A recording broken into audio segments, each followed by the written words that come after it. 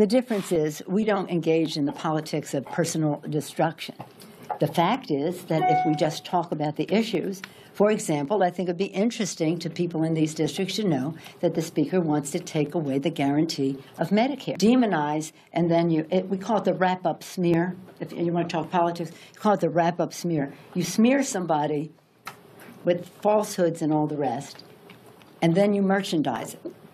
And then you write it, and they'll say, see, it's reported in the press that this, and this. So they have that validation that the press reported the smear, and then it's called the wrap-up smear. Now I'm going to merchandise the press's report on the smear that we made. And it's a tactic, and it's self-evident. But I think I'm worth the trouble, quite frankly.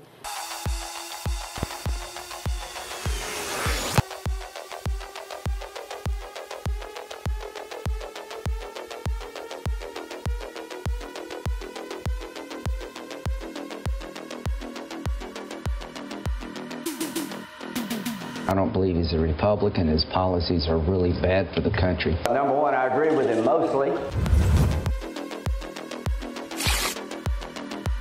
Rocky. Along the way, he became more and more troubled by the broken state of politics in America. He has boldly shown perseverance and dedication to his cause of political reform by running for president twice with other parties. Energized by the lessons taught, the knowledge gained, and the scars left by those contests, Rocky will tell you that he has embraced the Reform Party because of its belief that if America is to be the example for the rest of the world to emulate.